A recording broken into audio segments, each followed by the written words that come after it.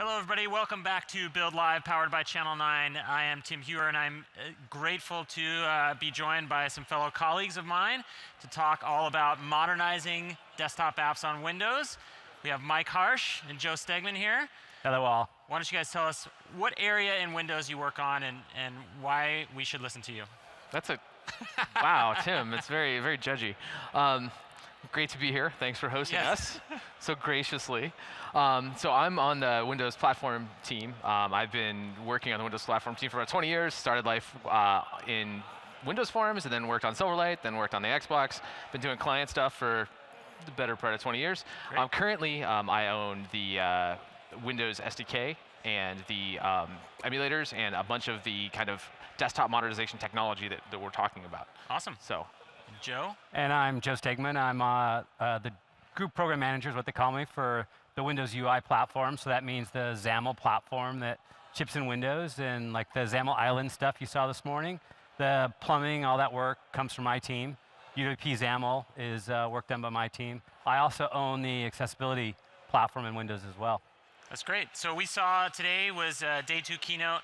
Had Joe and Kevin and Yina and Shilpa come out and talk a lot about different chapters of the evolution of the Windows developer or Microsoft 365 developer. We saw some great things, new things for desktop developers, specifically for .NET developers. My highlight that I really liked was the UWP Islands. What can you tell us about that? What did we see, and why should developers care about that? You want to take this one, Joe? Oh, I'll start, Mike. I know you'll add some color commentary. I know it's in your nature. So it's one of the things that I'm most excited about as well. Our team's been actually working on this for a while, but we see a lot of developers. I was also in Silverlight way back in the days, and I remember way back in the early days of WPF when WPF was just starting to take off, and Windows Forms was already taking off, and there was so much passion around people building these rich client applications. And over the last, I don't know, 10, 15 years, we've slowly started to put more of our emphasis in UWP XAML and sort of this modern, touch-friendly, ink-friendly UI platform. And there's still this tremendous amount of passion in developers who have these WPF and Windows Forms applications, and even VB6 applications. And so a lot of those want to take advantage of some of the new innovations we've done in the UI platform. And so the islands give them the ability to now start to use some of the fluent innovations, the modern web view, for example, swap chain panel, some of the things that we hear developers saying, hey, can I get that from my WPF or Windows Forms application? Now they can get it and host it directly into their WPF or Windows Forms application without having to, if you will, modernize, convert it to UWP. So we know a lot of developers are excited about this. We're excited internally about this. There's really still a lot more that we want to do in this space. But that's why I think developers will be excited about it. Yeah, I mean, the thing I'm really excited about from a XAML Islands perspective is obviously everything Joe said is completely true. I want to kind of take it a step further from how I, just thinking about my own experience and things that I want to do. I've always kind of been bugged that when you have the UWP XAML stack and you have that inside of your application, you're a little constrained from the perspective of a lot of the things you want to do from a desktop perspective because you're running in an app container. If you want to ship in the Windows Store, you have kind of a limited set of APIs you want to call. And being on the WinForms team for so long, I really did a lot of things in my apps that were talking to a lot of different Windows APIs. Obviously, you had the entire .NET Framework stack. Right. You could p-invoke to anything. You wanted to talk to a USB device. You want to talk to an arbitrary IoT thing you have plugged in. Like, it all kind of works. And so the idea of being able to basically in my head, I'm imagining basically like a WinForms app with a kind of a doc-filled, to use the WinForms term, XAML island, and basically using the XAML UI stack, but basically in a full trust manner where you can then go party on anything you want to do from a desktop perspective because you get the best of a modern UI and all the best of the desktop functionality. So that's kind of how I have it in my head, how to stitch it together. And this allows an evolution for a developer to not wholesale just say, well, I need to be all in on UWP now, right? That's correct. And I can kind of bring some of my assets forward. Yep. And in fact, as you guys are former members of the Windows Forums, not WinForms. That's right. Windows Forums. Thank you, Mr. Hewer. Popular You're the only tidbit. person on the planet who does know that. It's my goal to educate the world, Joe. So Windows Forums, not WinForms. That's correct. I said it both ways earlier today. So. But this is not a new concept there as well, right? You know, we heard similar feedback, and as we evolved, continuing modern platforms in Windows Forms, you could, you know, gradually host islands of WPF and things like that. So this is a natural evolution of that kind of pattern that we've seen in developers, and allows us to do that. Now, one of the things that I see is UWP and the focus and fluent design, right? So very strong design language, good perspective about design. How does that mix with a traditional line of business application when we use these island approaches? Yeah, so when you think about desktop density, not just you know, animations and things like that, but yeah, you can think of Fluent it's built on top of, or if you will, it's the branding that we apply to our default UWP XAML controls, or part of it is the branding we apply. But they can be branded in many different ways. And one of the things that we've done, we'll do when we release the next version of UWP XAML, is we're providing the ability to, if you will, do a kind of compact sizing style, which is we give you the ability to make the style look more like a traditional WPF or Windows Forms application. You can also, and we continue to investigate, you know, would somebody want to go the other way? We think of this as, I'm bringing an island, and so do you want to brand like the island, or do you want to brand like your existing app? And right now we're kind of optimizing as a first step to branding like your existing app. So let's make that island, if you will, be able to look through a style like the rest of your app, or like a traditional desktop app on you know, Windows 7 or on Windows 10. But we'll look to see in the future if it's a case of, you know, we find that there's a lot of feedback that, hey, I actually want to update my traditional app to make it look more like a fluent style, then we'd investigate whether or not it makes sense for us to do a style in WPF that's more of a Fluent type style, and therefore you'd get the branding that way. Your island and would look like Fluent, and your WPF or Windows Forms app even would look like that. And again, that's something that we're taking feedback on. Right. So Joe, did I hear you right that we're going to be able to have a WinForms look and feel inside of UWP XAML? Because that gets me excited. Yeah, but I know Battleship Gray. I mean, it'll be the winning style sheet all over again. It's coming back. Battleship Gray is the new black. Yeah, for sure. That's right. So once again, we're here live on Channel 9. Feel free to log in and ask your questions. The topic right now is talking about modernizing desktop apps on Windows, and all about UWP and XAML and Windows SDK. Mike, you mentioned Windows SDK. So modernizing is not just about the UI. No. What are other ways developers should think about and can modernize their desktop That's apps? definitely the newest thing, in fact, that we just announced around modernization. The thing that we've been pushing and talking about, enabled in the last year and a half perhaps, was we call it Centennial, Project Centennial, which is a desktop app converter. And that let you take a desktop application and package it inside of an AppX container, which gave you all of the awesome deployment characteristics, so you really don't have to think about updates. You don't have to worry about uninstall, install, you know, rotting issues. You don't really have to worry about other apps kind of tromping on your app and stopping it from working. It also lets you call a bunch of the other Windows APIs that were available, right? Because it gave you a package ID so that you could call some things that needed that, like notifications or live tiles. Now, the thing that we talked about evolving that today was MSIX, and that basically is Kevin called it the next generation packaging format. I like to think of it as AppX, F2, MSIX, enter, right? I mean, it's basically, it's renaming the technology, and we've done that for a couple of reasons, because people really do think about MSI very strongly as a brand name and associate that with setup, and we want to basically let people know that AppX is the continuation of that, and hence the name MSIX. From a conversion standpoint, we're also introducing a bunch of new tools to make it easier to use, or take existing packages and get them into an MSIX. And so we have this new IT Pro tool that we're working on that Kevin talked about in the keynote that will basically handle bulk conversion, will handle many more scenarios, including installers that have UI, installers that may do some things that don't work really well today from a packaging perspective as far as installation goes on an AppX. Let's say you're writing to certain folders that are really prone to have issues around uninstalled or other apps tromping on them. We're going to have a redirection shim library to take care of that the app IT Pro tool will take care of, basically including that in your app for you. So basically, we're really targeting kind of repackaging every app that you have inside of your enterprise into an MSIX and making that really easy so that you can use that across all your apps and then all your devices, which is why we made the announcement about MSIX on Windows 7. Right. So you can have one package to rule them all. Good segue for a question that we saw. Gabriel is asking, why does MSIX support things like Android and iOS? How does that work? That's a good question. So the lead into that is that MSIX is the reader and the format writer basically is an open source project on GitHub that we published recently, and we added iOS, Android, and macOS ports for that, so that you can basically take the package, read the manifest, and kind of get the contents from it on any of those platforms. Now, we're doing that so that you can use MSIX as truly a portable container format, but the idea of installing an app on those other platforms is a thing that's basically left up to an application that wants to use MSIX as a container on those other platforms. Got it, okay. The driving force for that was another Microsoft customer whose brand is quite large, but I can't name them, who is desired to use MSIX as a cross-platform extensibility model and have that be the package for it. And so you need to have, if you're going to be a cross-platform extensibility model, you need to have readers for all those different platforms, and they're using that.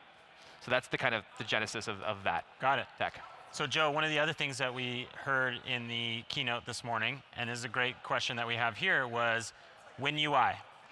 So maybe you can tell us what that is first, and then we'll get to the question from the audience. Sure, I love the question, because it's clear that there's a little bit more clarification that we can do on the keynote announcement this morning.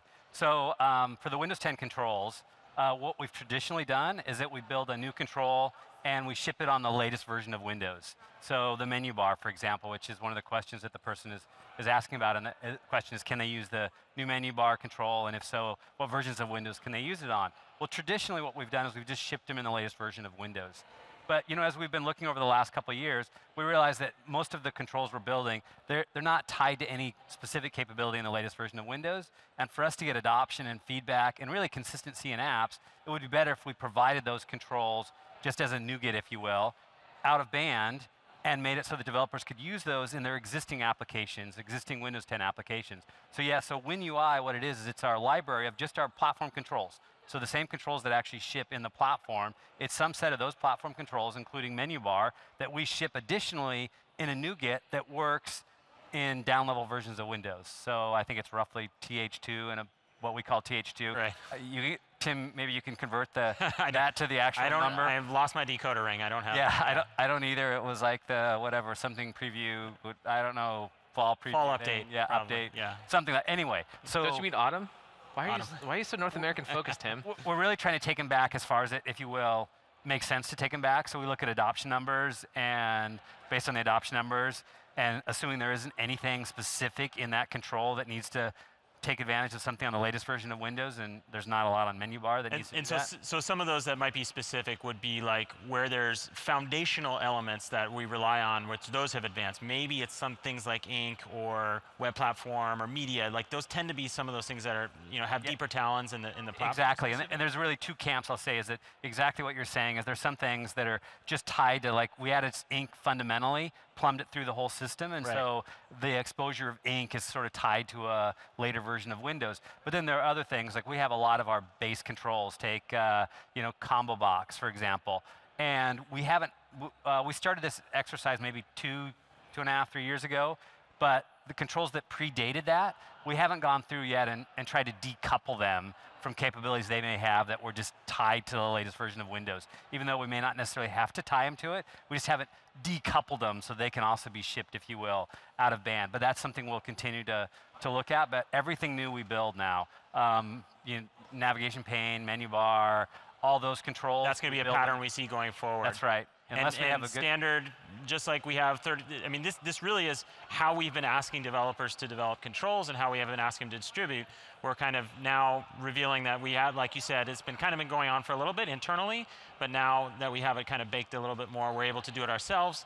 The dev experience is the same as if I was getting a third-party control, right? Exactly. Find it on NuGet, add it. Yeah, and this is great for both us and for developers, is because we get feedback for developers now, where before we only got feedback on developers using the latest version, and so it's great for us to get that feedback. But now we get consistency on all versions of Windows 10, for example, because developers, rather than saying, I need a menu, I'll use somebody's version of a menu, this Callisto Toolkit version of menu on one version, Great and then toolkit. on the latest version I'll use the Windows one, and usually they don't even do that. This way we can now give them something that really is just the same as the platform control. So they get higher quality, and it works in market, and we get the feedback, and you get consistency in terms of apps running on the platform.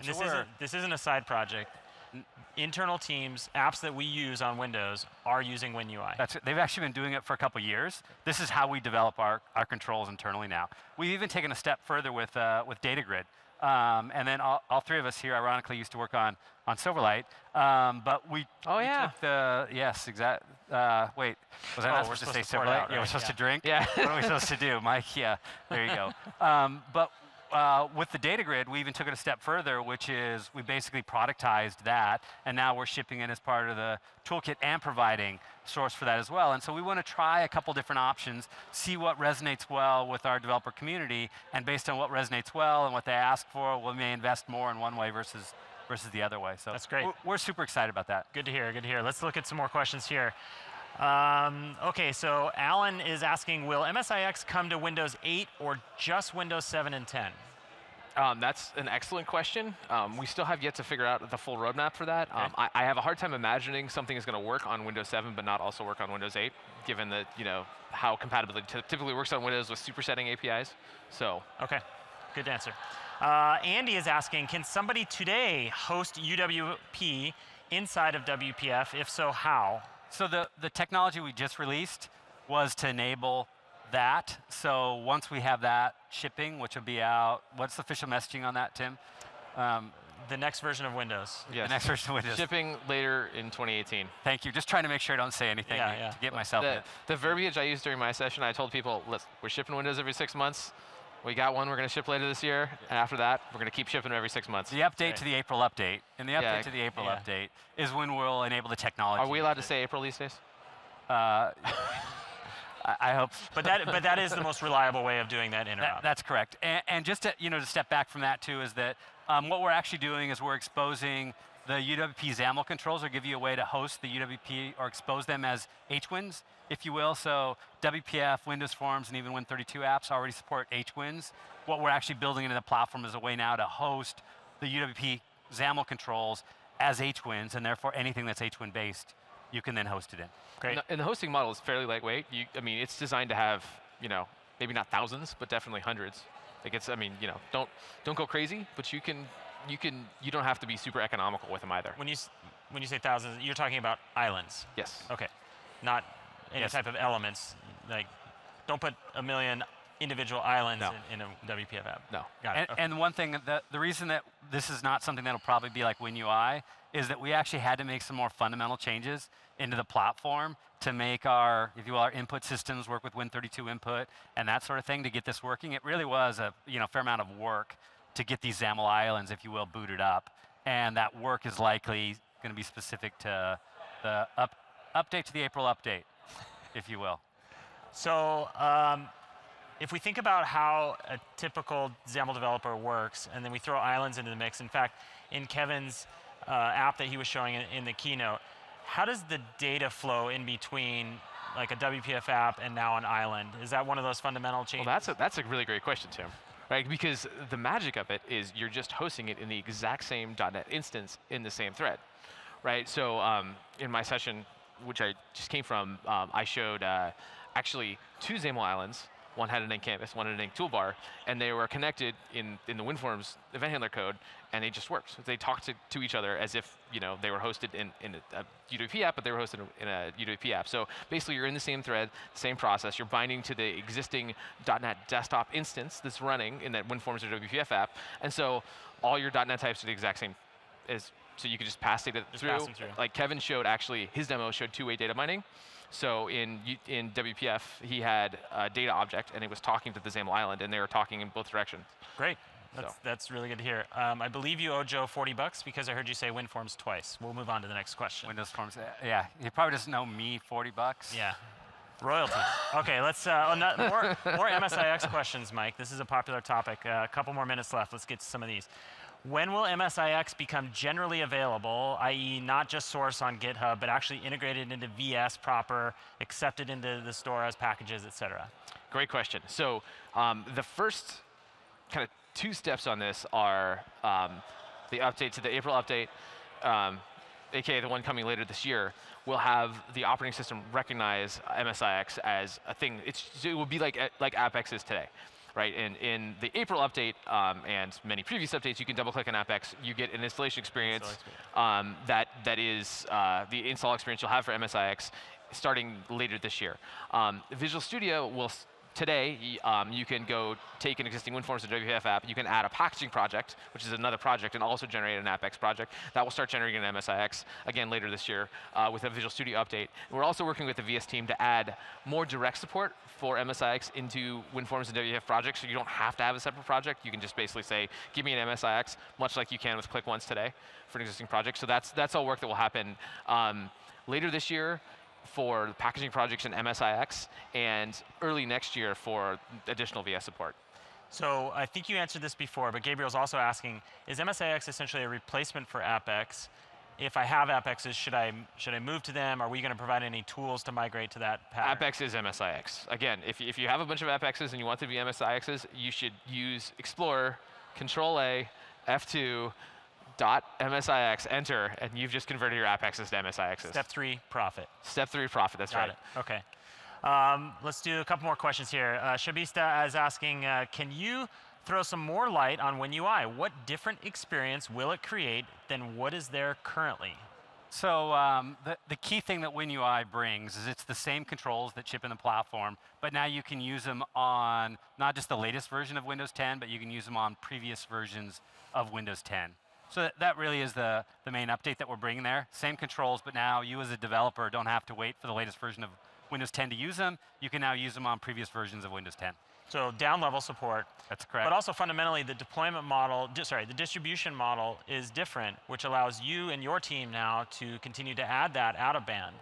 So those are kind of two keys, right? Yeah, that's a good point, Tim, is that we are making them available out of band, and we're providing a NuGet so that you as a developer, you consume them via NuGet, and that means you can actually do app local versions of it. And we're also looking at ways to do what we call in Windows 10 a framework package, so that we can also do a shared instance of the package on the hard drive so it doesn't take up as much space. That's great. Well, we're almost out of time, gentlemen. Really appreciate you joining us. Mike, I think you'll be joining us a little bit later as well to talk more about some of the other things we talked about in the keynote related specifically to .NET developers. Yeah, Mr. Hunter and I will be here. That's awesome. I look forward to hosting you there. Reporting for duty. Joe, good seeing you as always. Nice seeing you, Tim. Very nice excited. seeing you, Mike. It's been a while, Joe. It's been a while. We're very excited about all the new improvements for modernizing desktop apps, and excited to see what developers have to do with them. So I'm sure you guys will be looking on the horizons of how people will start modernizing their apps and using some of these features. Absolutely. Thanks for having us. Thanks, Tim. Thanks, everybody, and we'll see you soon. Take care.